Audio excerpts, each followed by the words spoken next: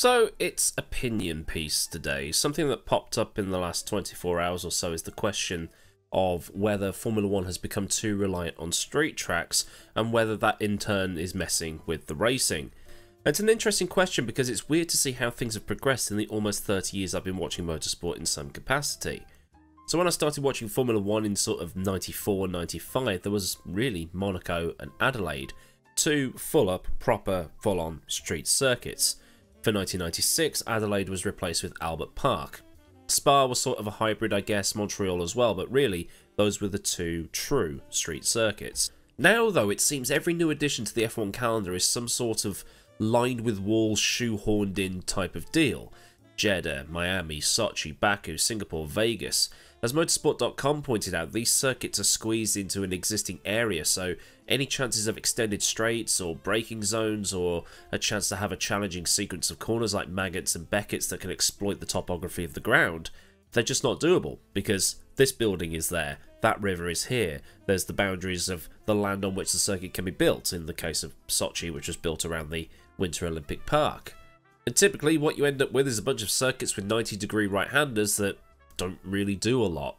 Detroit, Phoenix, Baku, Singapore, Valencia to an extent. At least in Jeddah's case it's more of a wiggly line than being drawn using a set square, even if the surface is smoother than a snooker table. And that's also part of the problem. Because of the different ways these circuits are all put together, the tyres can't keep up, and this is something I hadn't realised until it was pointed out. Pirelli has 5 homologated compounds it has to use across the whole calendar. There's no opportunity there to bring a specific construction of tyre for each individual circuit. There's no ultra mega soft Monaco special set that works specifically for that track to allow the strategies to manifest themselves.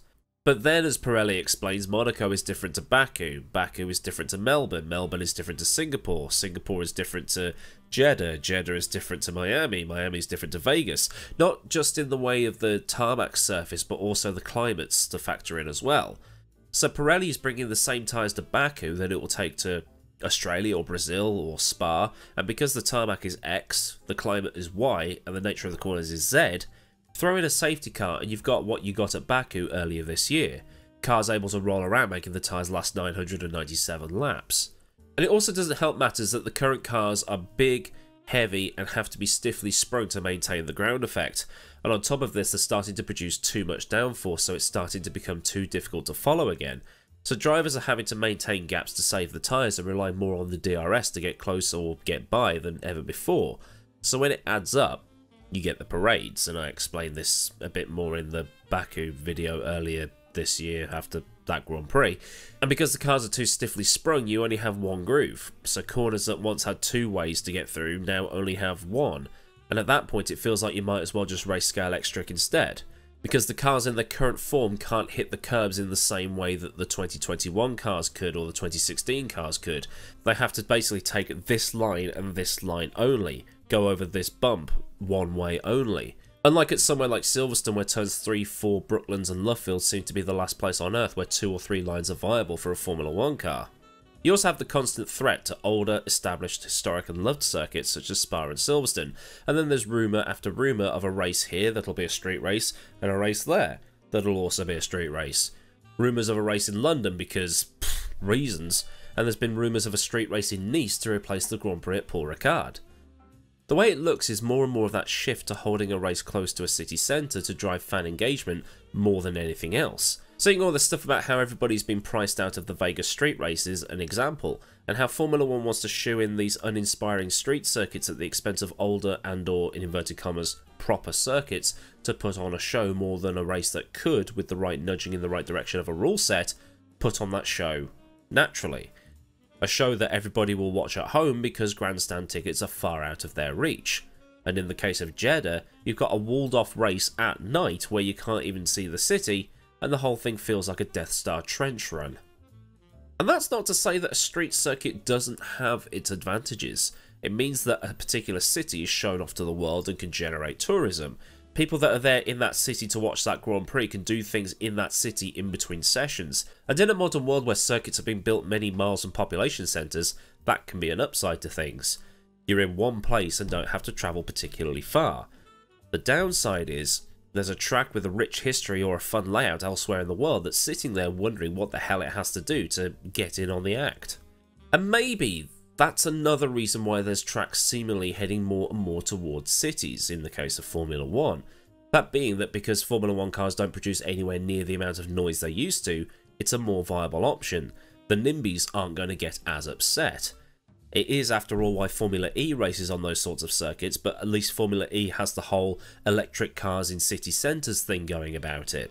There's probably no way during the V10 and V8 eras that this many street circuits would have been a thing, and it also works out cheaper to build a circuit like Jeddah or Miami because it's only going to be used for one series once a year. No other racing circuit on the planet is going near it, so it means there's no circuit sitting around there gathering dust for the remaining 51 weekends of the year, because these tracks are being built in countries where domestic racing isn't really a big thing. So a Jeddah-y, Montreal-y, sort of not permanent, semi-permanent if you want to call it that, type of circuit for the only racing series that comes to the country once a year seems a more cost-effective option.